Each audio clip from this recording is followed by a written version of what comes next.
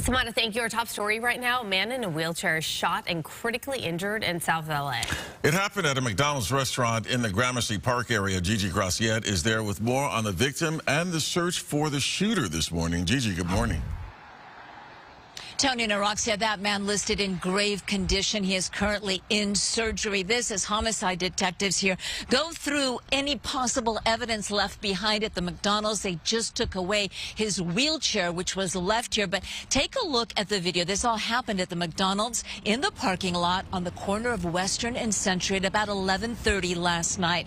The man, a double amputee, well known in this neighborhood. Police believe he actually lives in a nearby homeless encampment, was sitting in his wheelchair outside the McDonald's when witnesses said a woman walked up to him and shot him in the head just like that. Police don't even believe words were exchanged. There is conflicting information this morning on whether or not the suspect walked away or if she was seen getting in a car as a passenger.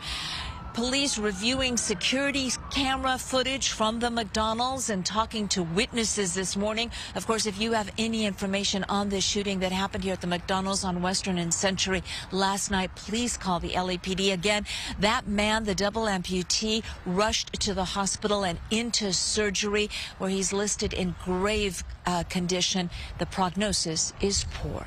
Reporting live, I'm Gigi Graciette. Back to you. Terrible story. Okay, Gigi, thank you.